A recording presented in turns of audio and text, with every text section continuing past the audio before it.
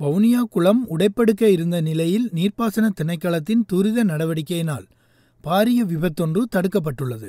குளத்தில் மீன்பிடியில் ஈடுபட்டிருந்தவர்கள் இன்று காலை குளக்கட்டின் நீரின் போக்கு வழமைக்கு மாறாக காணப்பட்டதை அடுத்து நீர்ப்பாசன திணைக்களத்திற்கு அறிவித்துள்ளனர். வவுனியா குளத்தில் துருசு அமைந்திருந்த பகுதியைச் சூழ மண்ணரிப்பு ஏற்பட்டு குளத்தின் உட்புறமாக பாரிய துவாரம் ஏற்பட்டு குளக்கட்டு உடையின் நிலை ஏற்பட்டிருந்தது.